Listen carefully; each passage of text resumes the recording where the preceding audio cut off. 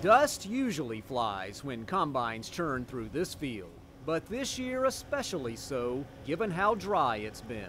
I think we've had 7 tenths since July the 10th. That's not the rainfall totals Kenneth Cheatham is looking for on his 4,000 acres of soybeans in Obion County. Here he runs a combine through a field with its sparse spots. Still, Cheatham says the carryover from winter moisture, rich soils, and good commodity prices are holding losses to a minimum. The price made a big difference.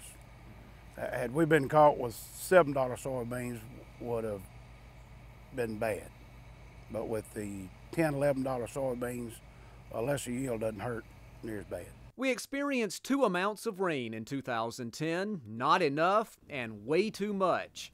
It rained nearly 1.5 feet on this Ashland City bean field the first 2 days of May, delaying planting and possibly impacting yields. Incredibly, this Obion County field was also flooded, but it hardly rained a drop here after that. Some parts of the county experienced 2.5 inches or less of total moisture during the growing season. Obion County UT Extension Director Tim Smith says his farmers are still managing decent yields, though those are off by a good amount.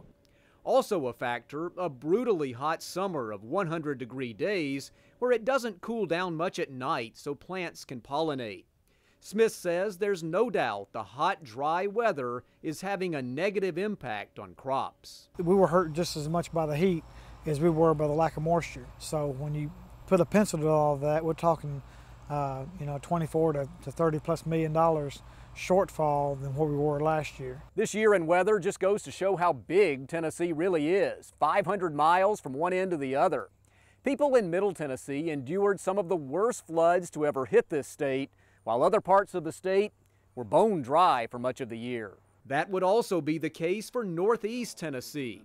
In Greene County, the state's biggest cattle producer, there's a decent hay crop this year. But a long, dry summer here is nothing new. We've been through since about 2005 some of the driest weather we've ever had there. So we're stacking drought upon drought here, even though the droughts are getting shorter. The fall harvest is normally a symbolic time of celebration, where we see the rewards of our hard summer of work. But this year, farmers had no choice but to endure a season of extremes. This is Chuck Denny reporting.